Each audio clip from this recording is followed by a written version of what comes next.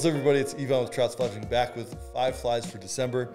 Happy to welcome Tanner Smith and Scott Dickson back to the program. Head guide, man in the shop, both men of the water. Glad to be here. Yeah, stoked to be here. This is, just so you guys know, we were sitting here for about 5 minutes, recording with no sound, so. Yeah, this is a better start. We're recording. Here we go. Yeah. So December, obviously, it's cold. It's no longer fall. We're getting into the meat of winter. You know, we get the beginning of winter, like in December. January really stinks. I mean, it's great. February, you have like March on the horizon, but December, you got the long runway of winter, right? And there's obviously things that we'll miss about fall fishing, but there's a lot of things that we like about winter fishing. Scott, you're usually busy, through the fall with the guide season. What do you like about winter fishing for the most part? Well, the main thing I like about winter fishing is I get a chance to get out on the water. I love getting out there during the winter months. I tend to pick and choose the days that I go out, where I try to hit those days where it's going to be a little bit warmer. But getting out on the water, not having the crowds, not having nearly as many people out there. Fishing is definitely tougher during the winter months, but fish got to eat. So still going out there trying to catch them. And sometimes you got to hit them on the face to get them to eat, but they still do. And it's always nice when you can get out there those bluebird days during the winter months and get a few fish in the net. Yeah. If you were to choose a winter day, like build your perfect winter day in terms of like temperature, cloud cover, can we get a little moon cycle too?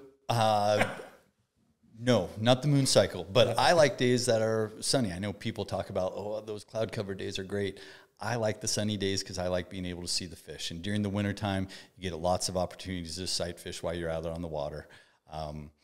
If it's going to be temperatures up in the 40s, that means usually in the morning it's going to start out in the 20s. Yeah. But you just layer up, bring your gloves, bring your hand warmers, and get out there and fish. And by the time it starts cooling down, that's usually about the time I'm starting to peel off the water, head back home. So for sure. A lot of times those winter days are a little bit shorter, but it gets me out on the water and still get a chance to fish. So I'm a big fan of them.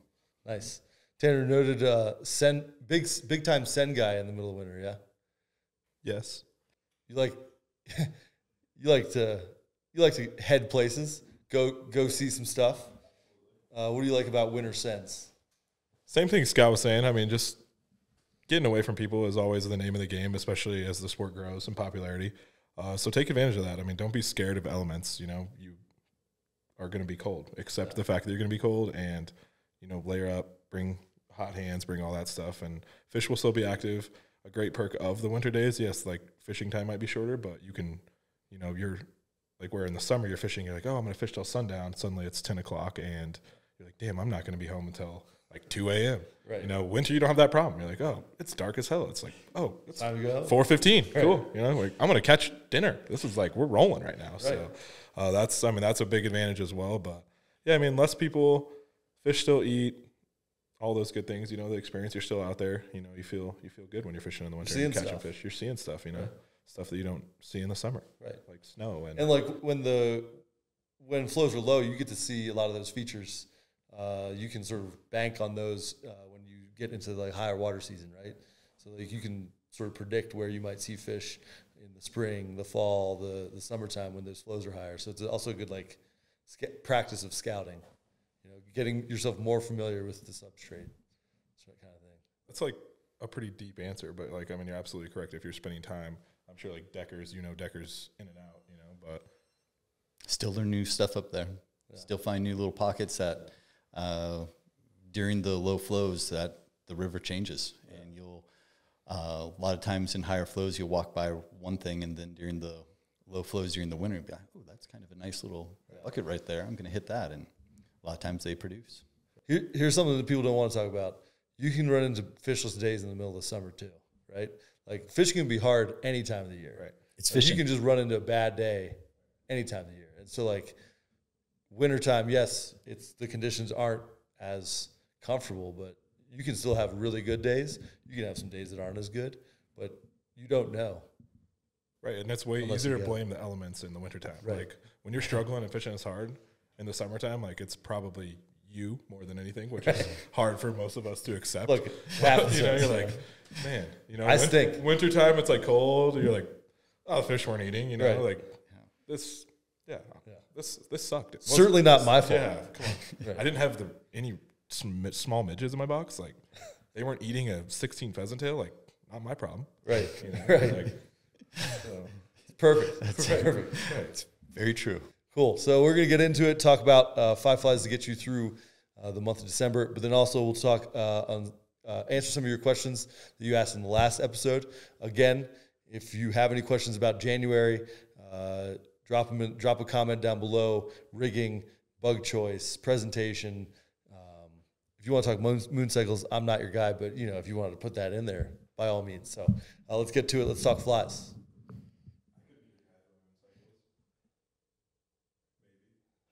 I mean, that feels like a test. Feels like throw them down in the comments. Let's get some moon cycle talk going in January. Let's go. Let's fire it. It's never easy doing stuff with you, Yvonne, is it? No. I mean, look, there's like 13 different things I got to make sure I press and record. Can we give the audience like a feel for like how many times you just like don't press record, don't bring a memory card, like forget your camera batteries, like crash the drone, like this happens every time. It's like, you want to get a feel for it? Adds excitement to it. It's let me just say, I leave a shotgun microphone in my car because I know I will probably forget my shotgun microphone at home. I can't leave my batteries in my car, but like if they would remain charged in the middle of winter, I would leave like 3 extra batteries in the car because there's a solid chance I'm going to leave something at home. There's a lot of stuff, man. I'm not like the most organized person. So for me to have to press record on 1, 2, 3, 4 things and have the settings right, that's a big accomplishment. So like shout out to me for overcoming the odds. Oh my God, we're going to shoot a video today. Tanner, I don't have the camera. I've never done that. I have shown up with every lens. Okay, cool. But what's the plan? I'll just do something on my phone, maybe. Yeah, cool. That didn't work out. I forgot the batteries. It was not a great look. I had a full camera. I had everything I needed except for batteries. It was bad. Yeah. All right.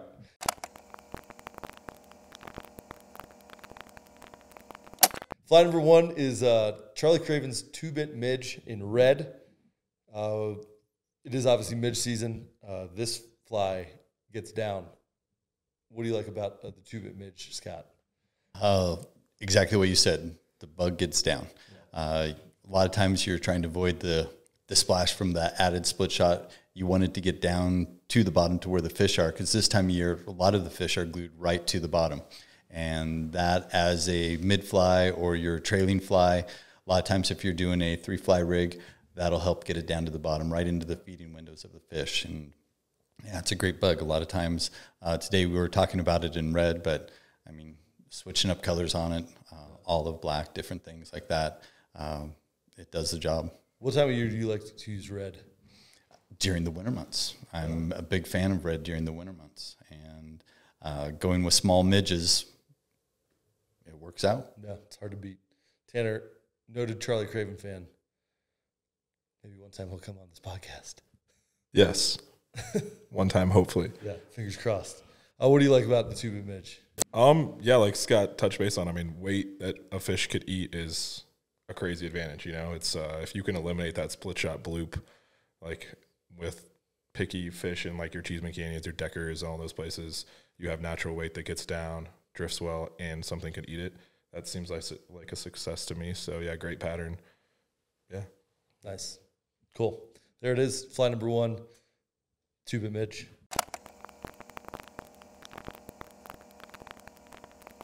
Fly number 2, zebra midge in black with silver wire and a silver bead. This is the most classic of all classics, right? Doesn't have as much weight as the 2-bit midge, but certainly gets down. A good addition to a 3-fly rig. Tanner, talking about the zebra midge. Tell me your secrets. Yeah, I mean, like you said, it's a classic. So many people nowadays you come to a fly shop, there's 55 bins full of midges, and like you want to pick this electric pink crazy midge, and it's like midges are going to be probably olive, black, or red. Maybe some clear in the water. So zebra midge has to be in your box.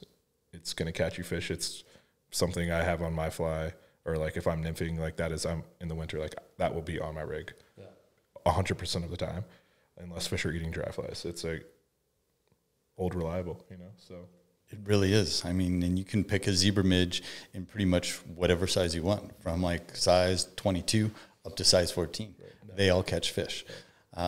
During the winter months, you're finding more of those smaller midges, so using one of the tiny ones with the smaller bead on it still helps it get down.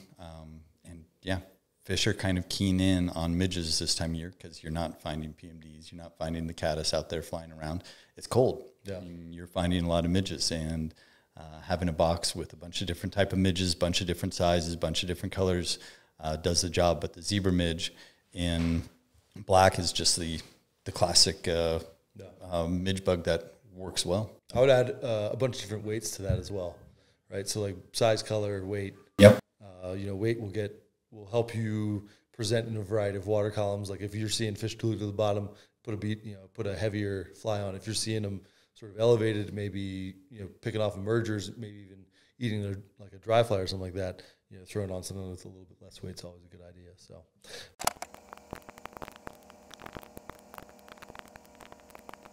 All right, fly number 3 is the pine squirrel leech in brown rust, size 12. We had to put an attractor in. I mean, obviously it's midge season.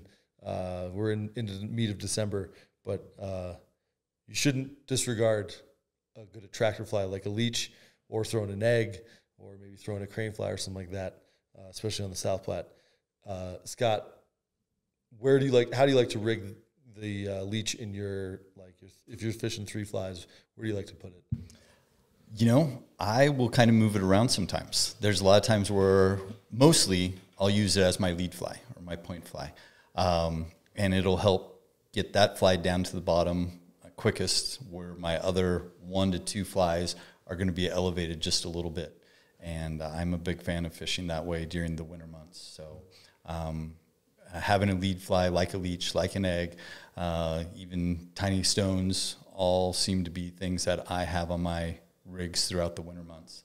But that leech moves around good in the water, gets their attention. Sometimes they will key in on that and eat it. Other times it gets their attention. They'll be like, oh, there's a midge right behind that leech. Come over and eat it.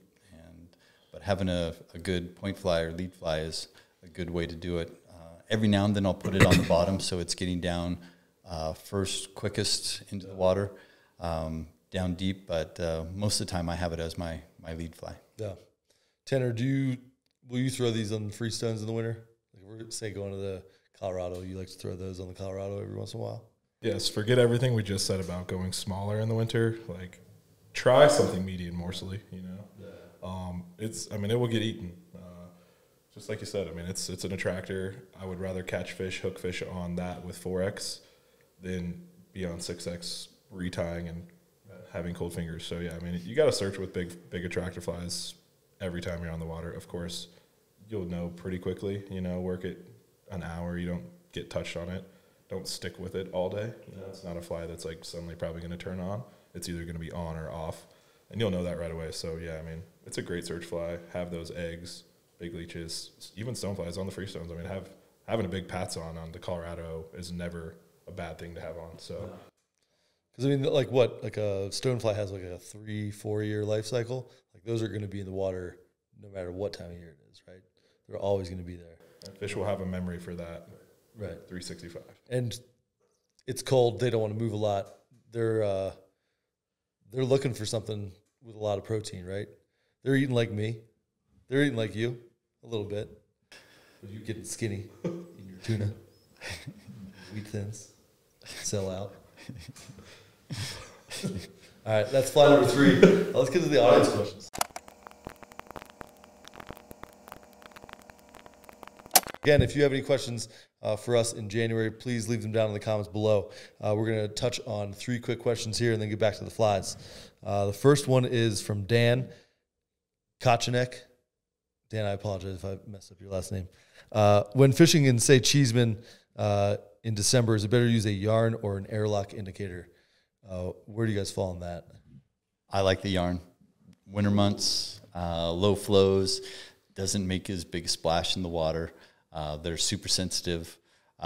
Windy days, I'll switch back over to airlock because sometimes those yarn ones act as a sail out there when you're trying to cast it out. They get pushed around, but the yarn is very sensitive. It's very good at detecting strikes, and again, it doesn't splash around nearly as much. So, do you dress that just with like gink for the most part? Yep. Any little dry fly floatant that I have on there, I'll tease it out. Usually, if I'm using yarn, Velcro on my vest, sit there, tease it out a little bit, put the gink on it, and yeah, it floats pretty well. Yeah, Scott, noted vest man.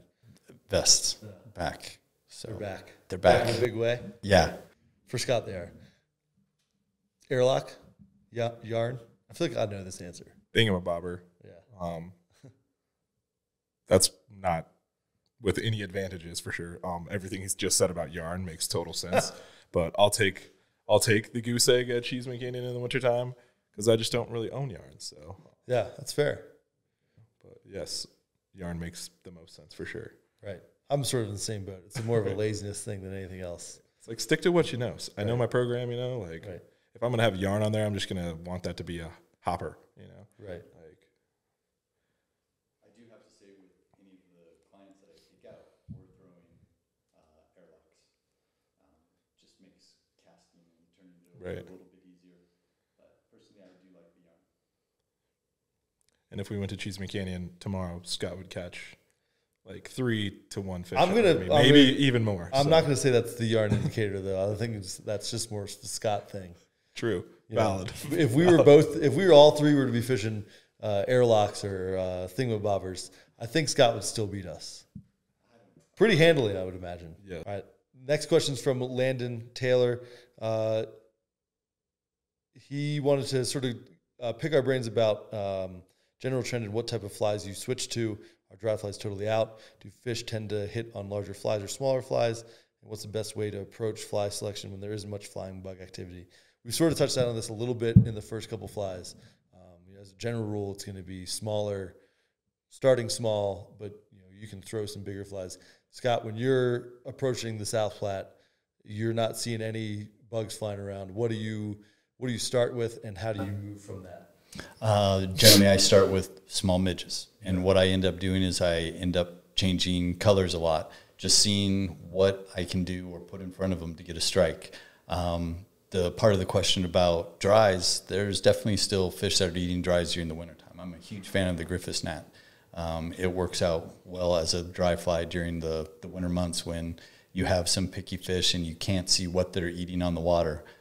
Going with the Griffiths gnat works out well, but midges, thinking about your tippet as well. A lot of times you may get refusals if you're trying to trick those fish into eating small midge using 5X.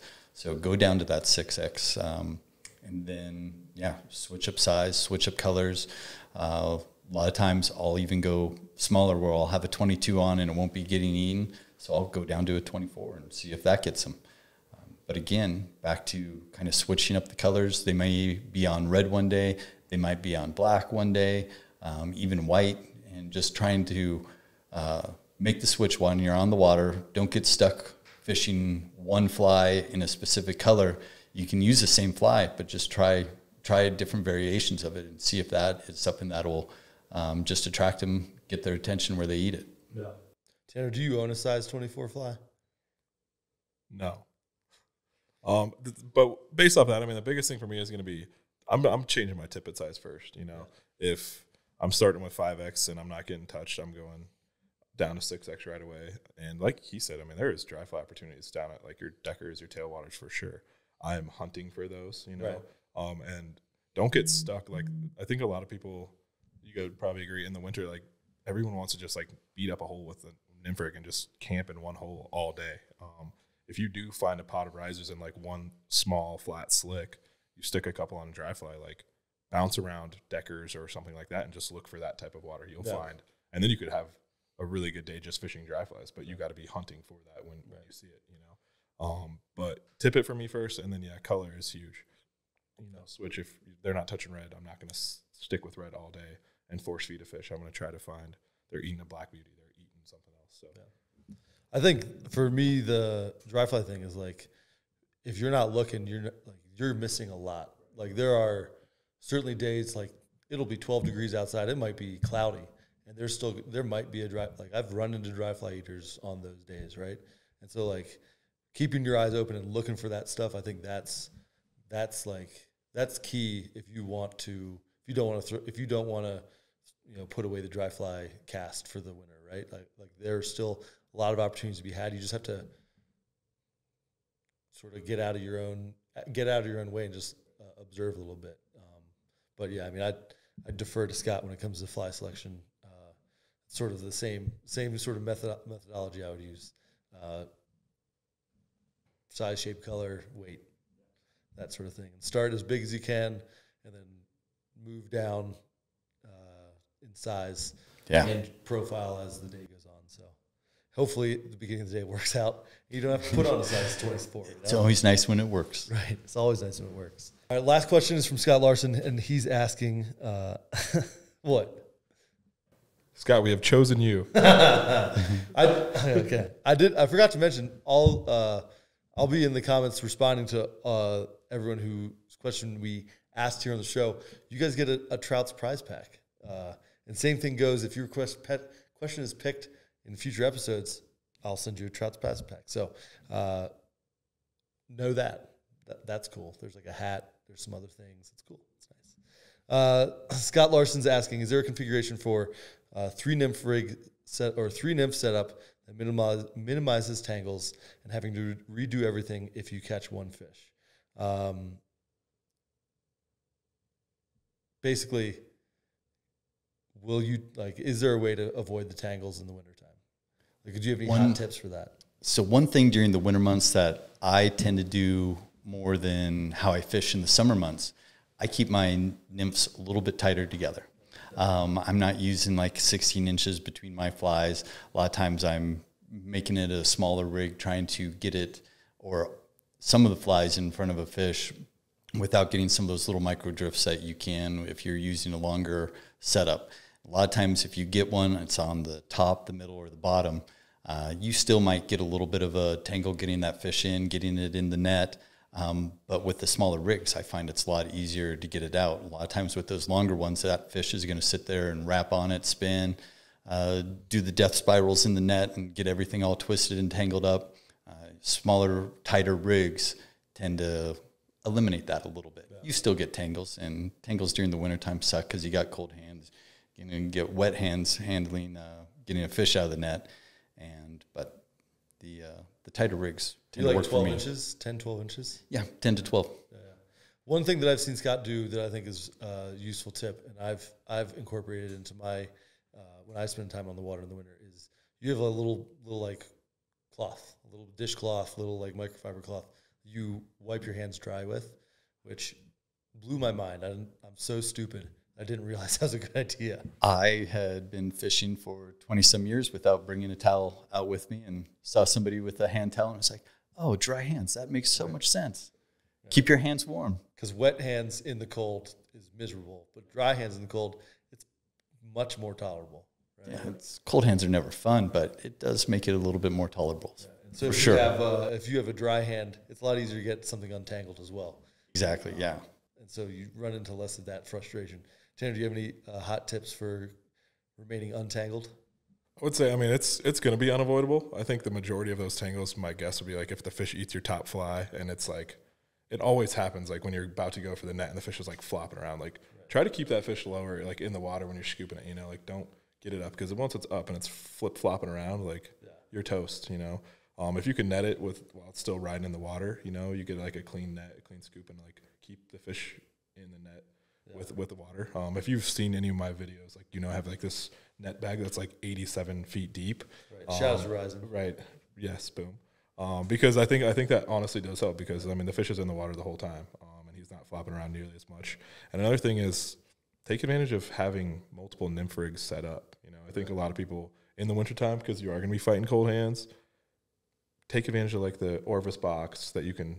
Yeah, that dropper. The dropper box, or like the rigging foam, something like that. Because if you're tangled, and like you're gonna spend 10 hours to untangle and probably have to retie anyways, like just clip it off and you unroll your rig and you have another rig ready to go. Boom. Right. You know, so one knot is better than big brain stuff from the one team, knot is man. You know, better than That was a great tip right there. it's better than I might have to 6 start knots, doing that. so. If I can teach Scott something, like this is a day. that's a victory for me. Like I like that. That's I like that Mark idea it a lot. down. yeah, so Cool. All right. That's the question and answer portion. Again, leave comments down below if you have any questions for next month, and we will get a Trouts prize pack out to you. So let's get back to the flies. Fly number 4 is the No Mercy Midge from Philiwani. Tanner, what do you like about that fly? You were noting it in the shop. yeah, I mean that's a winter classic, I think, especially down in your technical tailwaters. Philiwani spends time on those waters, so he will create flies that work. I think we were fishing last year with like Russell Miller before like this fly came out. Maybe it was like 4 years ago, where time goes, you know. And it was like, dang, this fly's sweet. It's like a mole fly on steroids. It's got like kind of that UV body that makes it stick out. It's gonna be great if you want to, you know, you see some of those dry fly eaters. You can fish that as like a trailer off that, and it'll ride in the film. You could fish it with weight on a 3-fly nymph rig. It's very versatile. It's a very productive fly for sure. Swing it out. Yeah, the thing hammers fish. CDC Puff. Yeah. CDC just has all that movement. It's hard to beat. Right. And little trigger points, right? Right. Do you like fishing flies with CDC in the wintertime? Like, what's your? I like fishing flies with CDC year round. So I tie like my RS2s, a lot of my midges, a lot of stuff with CDC. I just it works out well. Nice. Cool. There we go. That's fly number 4, the No Mercy Midge.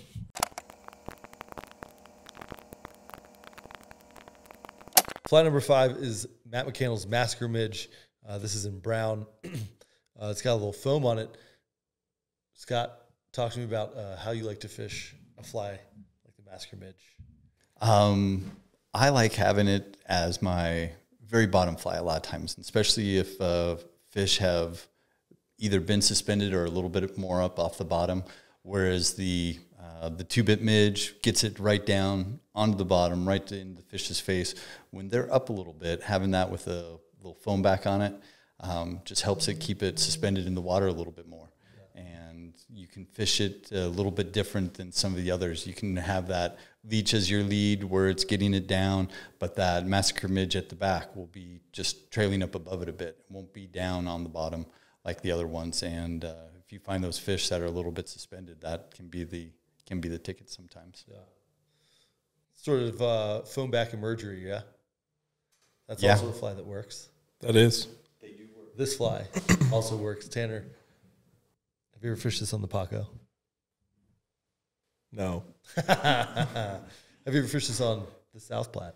Yeah, I mean, I fished that fly quite a bit throughout those. Just like Scott said, it just makes so much sense if you see fish up and active on those winter days where it does get warmer. It's a great fly because it won't be just clinking bottom. You know, it's going to be suspended, and those fish will move to it and pick it up for sure. So cool, nice. Well, there we go. That's 5 flies for December.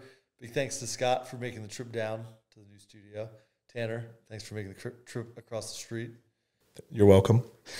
Glad to be here. There we go.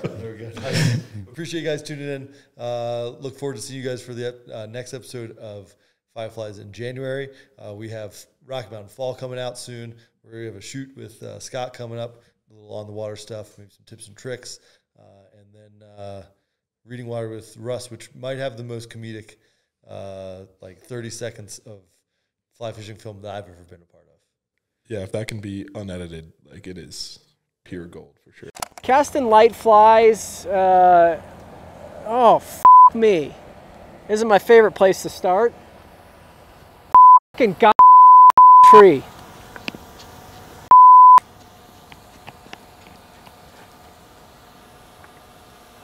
It's way the up there too. And they're rising again.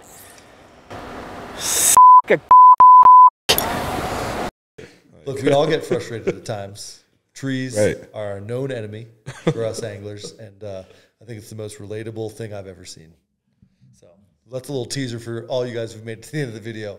Stay tuned to the YouTube channel. I look forward to seeing you guys come here, Trouts Denver, see us up in Trouts Frisco, like, subscribe, comment, all that stuff. So, yeah, we'll see you in the next one.